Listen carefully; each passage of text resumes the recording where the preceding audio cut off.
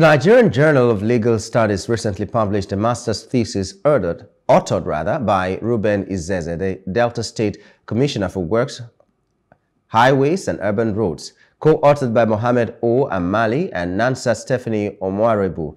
The article titled "Critiquing the Democratic Ideals of Standing Orders of Legislative House Through the Prism of the Rules of the Delta State House of Assembly, Lessons from a Cross-Country Survey," was featured in Volume 12 of the 2023 edition of the journal. Izeze's thesis, which was adjudged the best research at the Faculty of Law, explores the application of the standing orders of the Delta State House of Assembly and compares them with those of legislative bodies in New South Wales and Kenya. The article highlights inherent provisions within standing orders that may contradict democratic principles.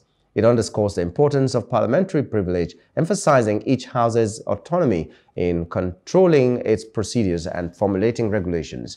However, it also points out instances of misuse of standing orders in Nigeria, particularly regarding lawmaker suspensions, citing breaches of these rules.